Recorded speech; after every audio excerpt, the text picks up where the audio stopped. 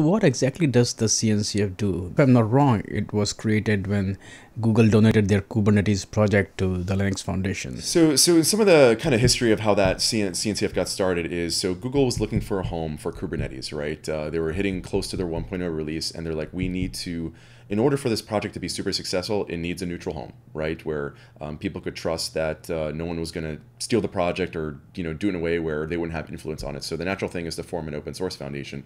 The cool and key to thing that I think Google did with a lot of the other founding, the 21 other founding members at that time was, this is going to be more than just about Kubernetes. Like really, if you look at it, this is a new form of computing. Like I mentioned in my keynote this morning at the conference, is certain internet scale companies like Google, Facebook, Twitter, they've been running containers at scale for a long time. And really, this is what we mean when we talk about cloud native computing. And the goal was build a foundation around cloud native. Kubernetes happens to be an important piece of that, but there's many other important pieces to cloud native that are in spaces around logging, tracing, monitoring and storage and so on. And so CNCF would serve as that kind of neutral home and would help support and sustain these open source projects.